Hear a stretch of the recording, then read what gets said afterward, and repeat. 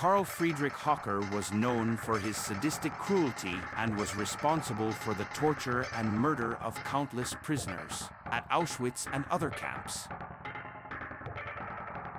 He was also known for his collection of prisoners' tattooed skin, which he used to create various objects for himself and fellow guards.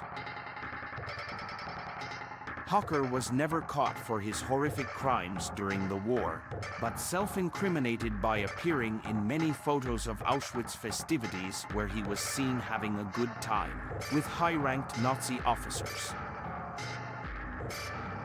Despite his efforts to flee to Argentina, Hocker was eventually extradited to Germany where he stood trial and was sentenced to life imprisonment for his role in the atrocities committed during the Holocaust.